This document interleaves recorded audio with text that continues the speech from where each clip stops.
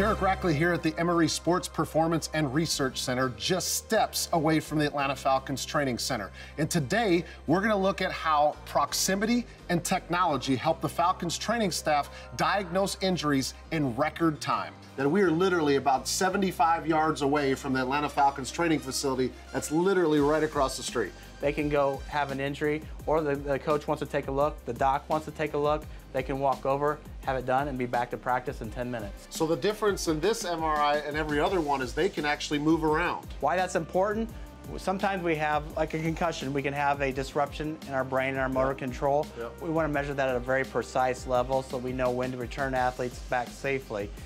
So Derek, now we're getting a picture of the athlete actually performing his test. And if you look at this is his real-time biomechanics. So as I told you, you're normally supposed to lay still, but we're measuring the brain. We're holding his brain still. Here you can see, if you look over here, you can see some of his brain measurements being done in real time. But what we're also doing is looking at the structure of the muscle and the muscle morphology. So looking at how that muscle looks, how the structural quality of it, and importantly, asymmetries, or are there any residual deficits from that prior injury. We think we're going to be able to identify athletes at high risk of injury, but most importantly, what we care about is preventing that injury.